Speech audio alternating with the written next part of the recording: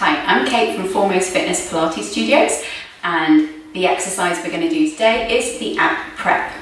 Sophie is going to demonstrate for me. Thank you, Sophie. And we're going to start in neutral pelvis and neutral alignment. So that's where she's lying on her back, her feet are hip distance, pelvis is level, shoulders are relaxed, and she's going to be doing an in-breath to prepare. Go ahead and nod your chin for me, Sophie.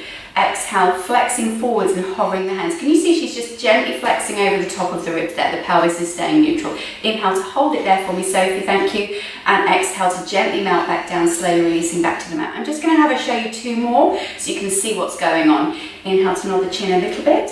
Exhale to glide up. And you can see she's staying quite nice and level here in the pelvis. Inhale to hold it, so you're challenging your abdominal muscles. And exhale to control the roll back down to the mat.